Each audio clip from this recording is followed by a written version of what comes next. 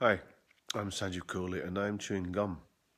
Chewing gum is something that we do sometimes, isn't it, to sort of appear cool on the surface when maybe we're not feeling that cool inside. And there's a very similar theme with depression. A lot of people want to give the impression that they're okay, but they're really not okay on the inside. I want to tell people that if they are depressed, it is okay to say that you're not okay. It's very important to get it out there, to talk about it. And to support this theme, I'd like you all to buy one of these. It's a lovely lapel pin. I'm just going to show you. It's a pin there, black dog. It's a great initiative which, like I say, wants to get across the message that it genuinely is okay to say that you're not okay.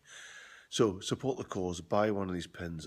To do that, go onto this website, it's okay to say.org, and delve into it as well. It's a really, really good cause.